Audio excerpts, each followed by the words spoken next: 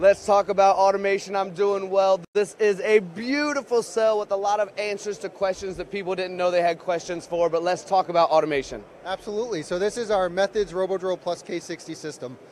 We've worked with Fanuc specifically to integrate the system onto their Fanuc RoboDrill. And we did this with a fully integrated solution using Robot Interface 2 on the machine. So on this machine here, we have 60 pallets in the front and an additional 44 tools on the side rack there.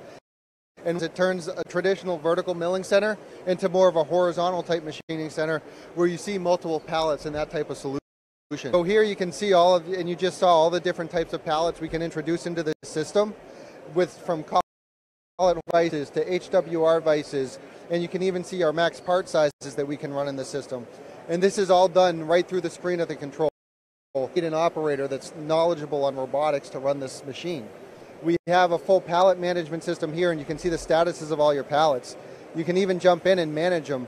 Every single pallet can have a different program if you're interested in doing that. Or if you have high volume, you can make them all the same with a collective change. So this system's really set up to do high mix, low volume, or super high volume if you needed to. It really sounds like one of those things too good to be true. I mean, are you kidding? 60 pallets where I could do 60 of the same job or 60 different jobs all in one setup, and it's that easy to control? Absolutely. For the operator, it's as simple as using a standard RoboDrill. You don't need to learn how to use a robot. Well, what I know about a RoboDrill as well is typically we have 21 too many pallets. How do I compensate for redundant tooling if I only have 21 tools? So this system, you're still using the 21 tools in the turret to make your parts, but the 44 additional tools on the side rack of the machine, if you want to go take a look at that. Let's go take a look. Yes, please. These 44 tools are meant to make it so you can change over between all those various jobs you're going to fill in these 60 pallets, as well as put redundancy. So if you're cutting a harder material and your tool life's low, you can absolutely put redundancies out here, set up your tool life manager, and have the robot grab tools after one wears out or one snaps or whatever it might be. You guys have the answer to all the questions, don't you? We try to. Well, when I see this, you're exactly right. Now, that's why I brought it up. I actually knew this was here, obviously, for the 21 tools, because I wanted you to go into that. And you're right, and I know they talked about it over there with Paul as well, was the redundancy of tools, because the 30 tapered RoboDrills are able to cut that. So if we're doing a softer material, we can have all of these tools be individual tools and just run a ton of parts within the machine.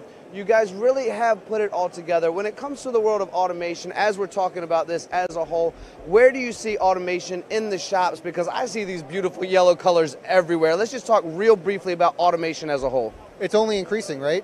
Labor rates are just getting harder and harder to keep up with. Finding people's getting harder and harder too, right? How's that being solved? With Fanuc robots.